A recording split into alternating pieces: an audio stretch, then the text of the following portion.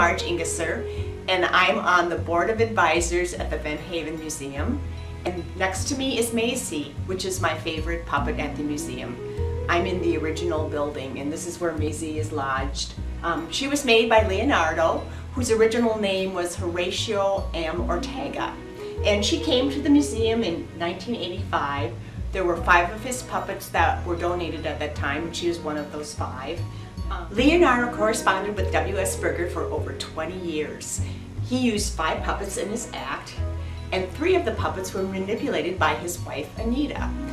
Maisie is made of paper mache, which is different from a lot of puppets. And many people have commented on how realistic Leonardo's puppets are, and that's why people like them. That's also why I like Maisie. I love the freckles on her face. Also, she has a balloon in her mouth, and air is forced into it to make her look like she's blowing bubbles. This is very unique and very fun, and that's why she's one of my favorite puppets. This is one of Leonardo's programs that he used for promotion. He worked for Coca-Cola in South America in 1945, and he corresponded with W.S. in Spanish. So W.S. had to have his material sent off to a Spanish translator so he could figure out what Leonardo was saying. There are a total of 9 Leonardo puppets in the museum. I'm Marge Engesser, and Maisie is one of my favorite puppets at the Van Haven Museum.